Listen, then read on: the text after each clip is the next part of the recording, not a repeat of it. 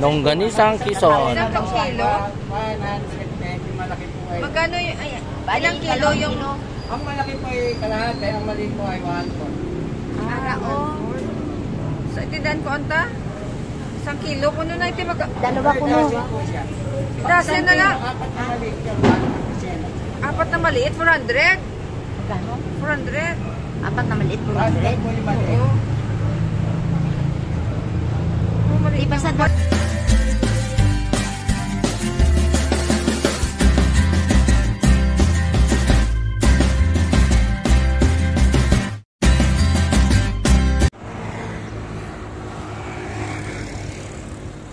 Pangtanggal ng gutom, tayo na't dumaan at kumain sa Kamayan sa Palaisdaan. Kamayan. Kaya pala Kamayan. Magkamay kayo dyan.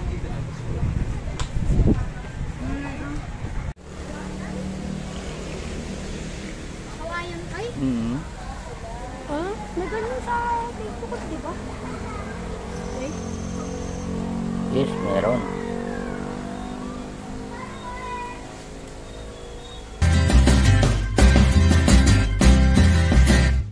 Tabi-tabi malilim.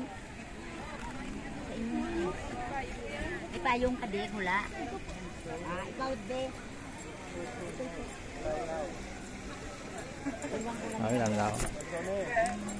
Palitan mo to kasi dalawa kayo ni nanay mo. Kasi dalawa kayo ni nanay mo. Kayo na kayo. Ayaw. Tatay mo, si nanay mo. Tama. Pero hindi naman marano. Akit yan, akit. Hindi ako akyat. Nakyat ko na yan eh.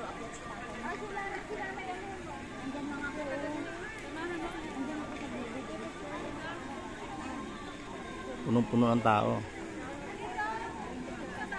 Hindi. Bakit? Nakyat ko na yan.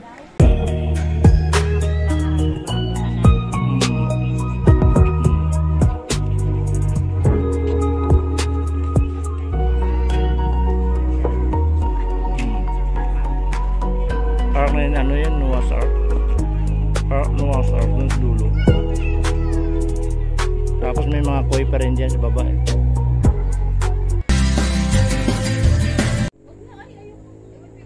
Oo. 120 kayo, senyor?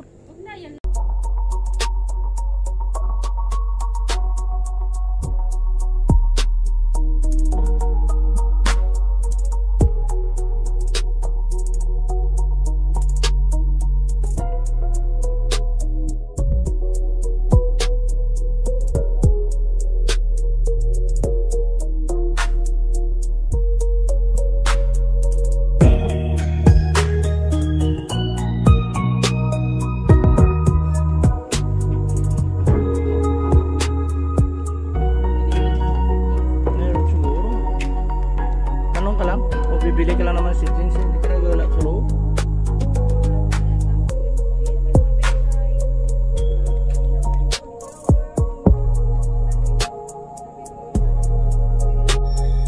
Wala silang sunflower ngayon. Okay po, kahit na, maganda pa rin kung ano. Ganda lang ang bilog dun sa loob.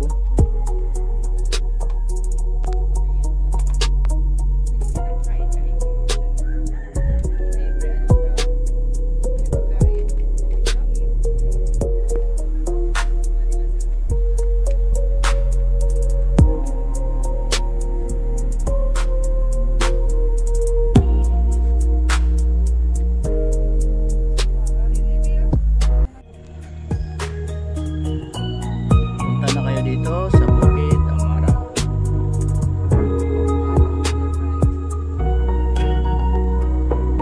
Mga bulaklak, naka-refresh sa ating isip.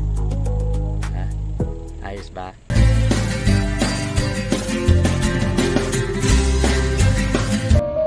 Once upon a time, there was a very lazy man in a village. He would keep trying to get food without doing any hard work.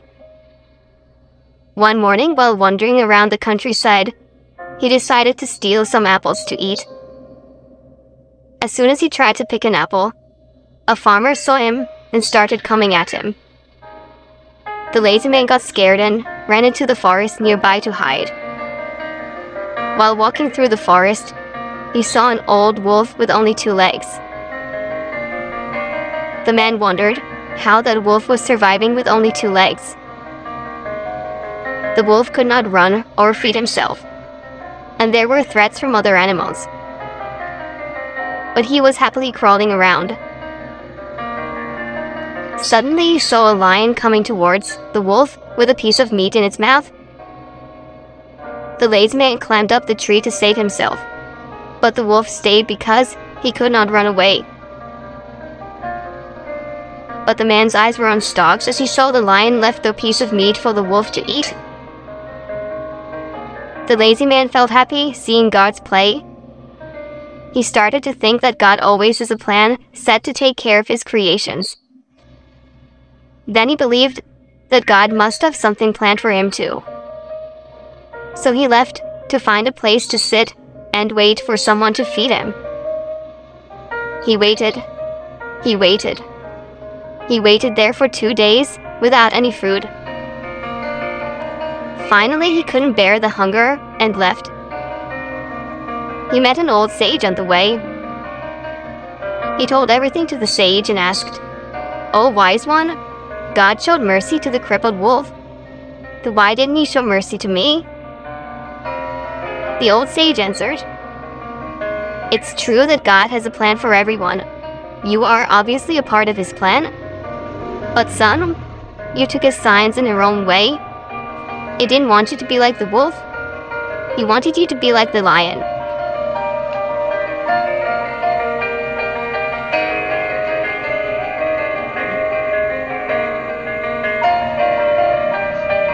Sometimes in life we can misread God's signs for us and take them in our own way. But don't despair.